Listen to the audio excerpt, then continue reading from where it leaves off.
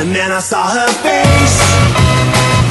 I'm a believer, and not a trace of doubt in my mind. I'm in love. Hey guys, COHD here, and I am back with another reaction video. And today I'm going to be reacting to After the Fact Inspiration Manifestation. Sorry about that, I just needed to remember that. Anyways, this is another After the Fact video by MLP-Silver-Quill. And yes, it's been a while since I've reacted to this series. And yes, we have a lot of episodes to catch up on it, and he's on to season 5 right now, but only on to half of it. He's doing like extra ones, you know, that has to do with some ponies, like a character's personality from the show. And yeah, I don't think I get anything else. So yeah. Anyways, let's get this started. In 3, 2, 1, go. Hey Silver, I got your mail again, and what happened? Keyframe? Game, new one. Commander Firebrand's idea. So this starts What? off with But, oh. another festival. Oh. I think we found your Fiery name. Joker? He kneweth not what he'd unleashed. So, how many town festivals are there? A lot. Wow. Okay. Starbucks? Starbucks, and then we can make with the reviewing. Oh, do we gotta? Well, we can always do another drinking game. Every time Really? you see Rarity, Rarity. gem in her designs, take a shot.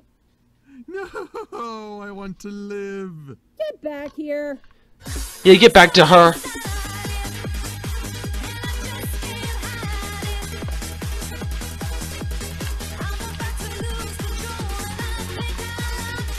Oh yeah, if you guys remember, Really a good idea to come sorry about that. If you guys remember what happened in the last reaction video, I was like really quiet, almost quiet. So I'm gonna have the microphone in my hand, close to my mouth. Bay Area, Brony, Spectre. Staff members talked about how MLP is one of the few cartoons to feature a female-dominant. I think they're talking about When I BabsCon. asked about the challenges for writing a male character like Spike in a female-dominant setting, they shared I know. a laugh about how they abused him. And They did it a lot. managers said there simply wasn't room for Spike. In a series with 6 strong female leads, it's already crowded without focusing on yet another character. And Well, they have 7 now. Say goodbye, XS. I love that episode. About him, yet he only causes the problem, and it's usually up to the main 6 to find the solution. I have an emotional connection to this episode as well. Though, as a creator, I heard that Keyframe I can totally does see how Applejack Rarity voice. experienced the internal conflict she has in this episode. As the town prepares for yet another festival, Rarity is preparing a puppet stand to entertain the foals. And Yeah, definitely a puppet stand. How could it not be? You're the one making it. But Rarity got so caught up in making the puppet theater aesthetically pleasing, she forgot to balance that aesthetic with functionality. Like the Puppet Master, or who I like to call Snips in third Well, of grade. course, it is on a stand, so you could have just took the stand off, or took it off the stand. Rather than be constructive, he opted only to accentuate the negative. Well, unfortunately, that's how a lot of clients can be in real life. Still, Rarity takes it in stride. Is that really the best way to deal with... Right, never mind. You know, the writers probably Now he's awake. Conflict. How do you mean? Well, think about it. They put their I mean, did you hear that sound effects?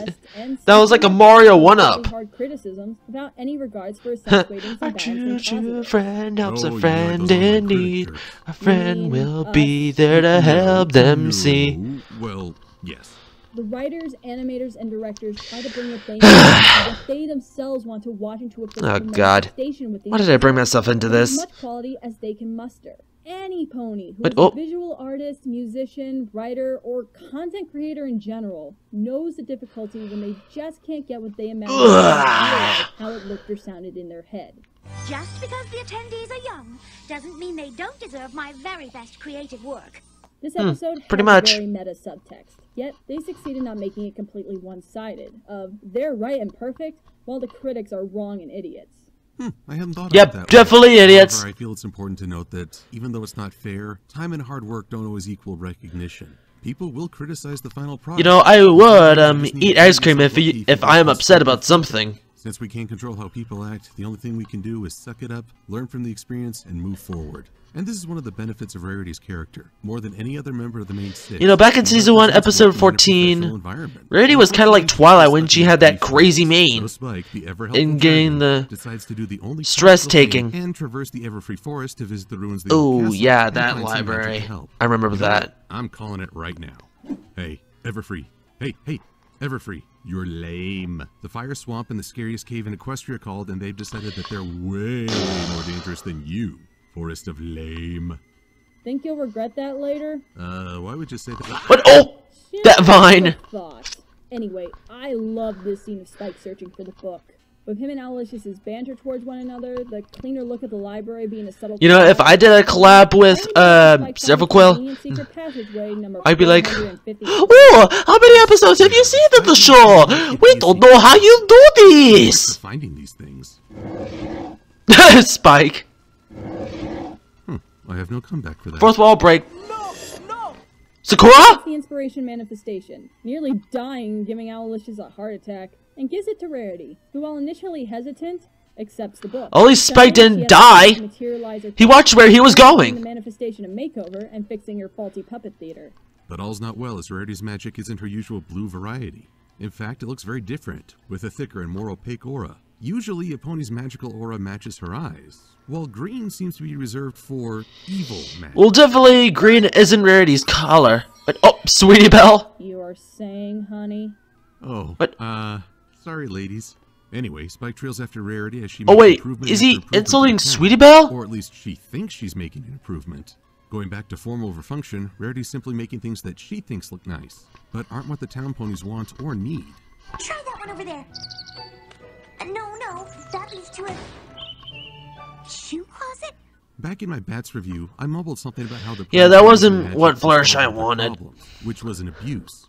In almost every case in this show, a magical solution has backfired, as it should.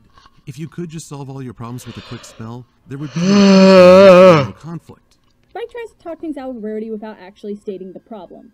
While sometimes this can work, and I won't lie saying that I've never utilized this tactic before, it is not the correct way to go about this situation, no matter if the person you're talking to is someone you care about or not. And Spike sees this because it does nothing but encourage Rarity's addiction to the magic. It's also interesting how while Spike would usually be... Well, Rarity is addicted to a lot of magic. But dark magic! It's really showing some development from him from season 1. Now here's something odd. With all the debate over Pinkie Pie's humor this season, here's a scene that may be one of the funniest jokes in the series. Happy day too. Huh? Yeah, that's how... Surprised That's this not how scene the party was happened. set up. Speechless. The mind boggles. Yeah, Pinkie Pie was It just speechless. boggles me that they finally brought Octavia back. Or is she an Octavia clone?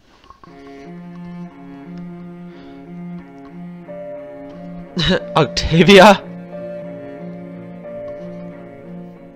So we have a Spike-focused episode where each of the main six has at least one short comedic moment. That's a nice balance. I'll definitely remember Fluttershy and Pinkie's reaction. Except for Twilight. Welcome. I guess the only ponies who didn't make a big impression were Applejack and Granny. Heck, they could sell that card off, buy a new one, and make a nice profit. The main six are trying to find out who is causing all this commotion, never realizing that their one friend, who is a unicorn, who is the most creative of the group, and whose designs are extremely similar to the designs of the mishaps, isn't present. But I will give that to the chaos, and at that point, Rarity's designs were becoming farther than her usual perfection, to say the least. Princess Twilight, the gazebo has been turned into solid crystal, and 2 ponies are... I forgot that Mare was in this episode. Congratulations, Mare. You still have a role. Asking a royal to fix your problems. Spike tries multiple times. You know, Cassie Wesslock does a great Mirror With voice. the help of Aloysius, he finally nabs the book and eats it. I'm actually thinking of the Discworld books. Yeah, you can't eat books. Where an enchanted You would treasure choke to death on chest one. held the most magical book in reality. It gave the If chest someone indigestion. eats one in real I life. can only imagine how Spike is gonna feel. You know, if I did see that in real life, I would just flip. Have we really Spike, stuck the did you toy fill in? hammer in a show about candy-colored ponies? In the most literal way possible. And as Rarity completes her crusade to Fabulous, she turns her green-lit eyes towards the rest of Equestria, which means that Spike has exhausted all options. She won't back down, he can't stay silent, and stealing the book didn't work. It's time for Spike to do something for which he hasn't had an opportunity. Criticize Rarity. I should have told you the truth at the very beginning, but I didn't because I was trying to be a supportive friend. But instead, I let you Well, Spike, you're always supportive. Awful. Awful?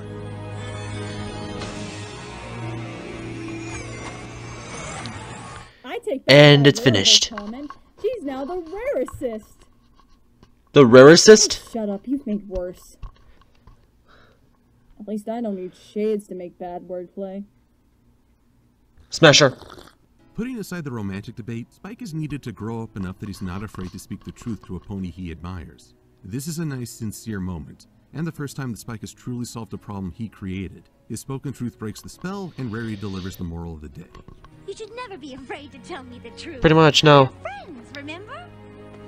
So after Spike writes in the diary, Twilight comes in and whoa, Twilight! Way to show the fun of Prince system, eh? Also, Yeah, definitely. mentioning Luna and Cadence helping out was a nice touch. Princess Celestia is not mentioned, but hey, somebody's got to be on the throne. Seniority has its privileges, and that's Inspiration Manifestation, the second of 3 Spike-centric episodes this season. Oh, I'm not really sure I'd count Power Ponies. Well, I love this episode Well, immensely. well, I definitely Not think only was the Spike is a story great well character. told and the pacing He definitely fantastic, is. Probably some of the best pacing this season. It He makes really good provides some choices character and- development for our favorite and always dragon and loyal underutilized relationship to every too. single But one I of have his to friends. say, the moral is what truly sells it for me. That while criticisms are hard to receive and even hard to give, they are necessary for all of us to grow, whether you be an artist, a singer, or heck, even an analyst. And for that, this episode You know, I is saw one of a my bunch top of 5 favorite reactors episodes of the react to season, this but episode, also in my top 5 of the series. and Now, they going pretty back much to loved it. Ian Rogers' assertion that there's no room for Spike, I think this episode proves otherwise. Yes, the main 6 had a reduced Definitely role, proves. but none of them were forgotten. The show can still be called My Little Pony, and it will still focus on the main 6, yet I really do hope that they'll focus more on the world and not just on the clique. Also, there's a debate going online that the dark magic of the book could be seen as a metaphor for substance abuse. How so? Well, we start off with justification, If I wasn't supposed to have it, it wouldn't be so easy to get. followed by initial rush of the first-time user, Oh, I have never been better. This book you've given me is amazing. then concealment, Won't that be a fun little secret for the 3 of us to share? abuse, Your constant praise and adoration driving me to even greater heights until there isn't an inch of Equestria that hasn't been utterly transformed by my creative genius! and even taking away the source doesn't cut off the addiction. It's only when a close friend holds an intervention that the user starts addressing the problem. I'm so excited! I'm so excited! Psychopath Rarity. I'm so excited! I'm so... Scared? This may be a case of assigning more meaning than the writer intended, but is that a bad thing? Saved If by you the want Bell something reference. educating kids, then I'm all for it. Just no more town festivals, please, please, pretty please. Speaking of substance abuse, how much coffee have you drunk? I don't know, a few, a dozen, a few baker's dozen. Whoa! But hey, I don't have a headache anymore, and I'm feeling really pumped and jazzed, and I don't When people say jazz anymore because it's really cool. I think I'll just go for a walk or Knock him out! Knock him out! It's getting real fuzzy. Why are you fuzzy? Please stop being fuzzy. Hey, who's that? That's a funny looking pony. It's all drawn real funny and standing on 2 legs. Knock him out! This is all very strange. Knock him out! And, oh! He's gone. Sugar Rush. I'm sure he'll be back to talk about the Equestria Games. I'm Keyframe. Me and Quill looked at point A, point B, and everything in between. Thanks for watching, every pony. Now I gotta get out of here before people start blaming me. Meanwhile, I Really? want my liquor back. Generation 2 of My Little Pony. Some might think her awfully cute. Boys, boys, boys. Most of them make such noise. Ugly grunts and nasty snorts. Some write lovely book reports. But they play so rough and tough in sport. But at a dance, they're good at sports. Boys, boys, boys. Boys, boys, boys. Some of them are helpful.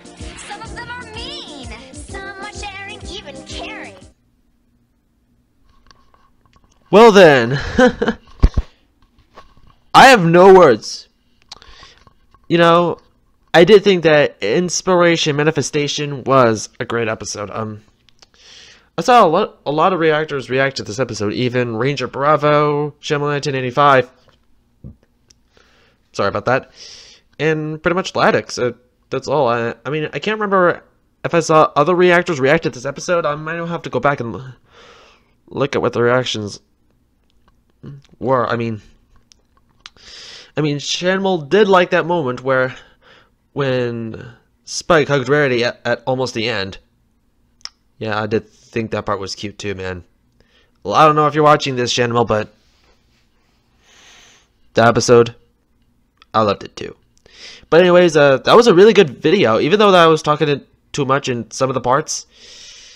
And that was a pretty much unexpected ending. I mean, you drink too much coffee, and then you talk too much, and then you just disappear. And then you appear in My Little Ponytails. Well, aka MLP Generation 1 or 2, I don't know. Anyways, I'm gonna get it here, guys. Once again, guys, thanks for watching, and ahoy!